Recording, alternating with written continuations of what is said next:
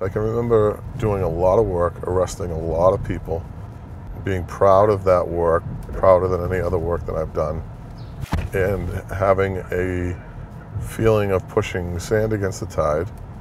For every one we took off the street, 3 would replace them, and feeling genuine remorse for the user, who was clearly in a life and death struggle with themselves and clearly had no choice, even back then when we didn't talk about treatment as an option that police should provide. Law enforcement in general sees people in times of desperation, in times of crisis, and in that way it was a natural fit for us to come up with some different ideas to how to approach this problem.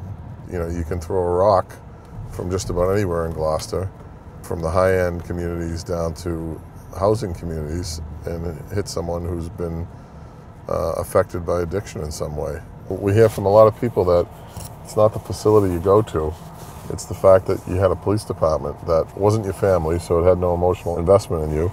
Certainly the last place you'd look for help, but believed in you.